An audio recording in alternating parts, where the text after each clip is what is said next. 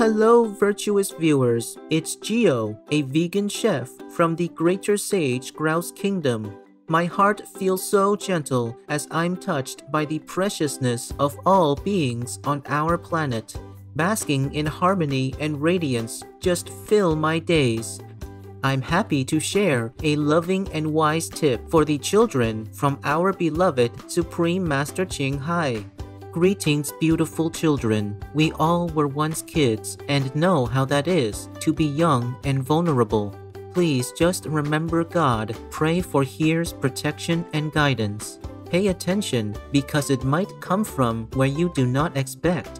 It is important to respect and listen to your parents who love you dearly, though you may not always agree to their advice. They tell you many things with love and in your best interest. If you do not understand well, please ask them to explain it.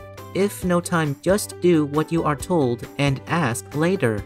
Even if you do not understand now, you will sooner or later, and you will be forever grateful to them for their shared experience in life with you. God loves you, kids. We love you too, gracious Master, and our heartfelt appreciation for your priceless and encouraging advice.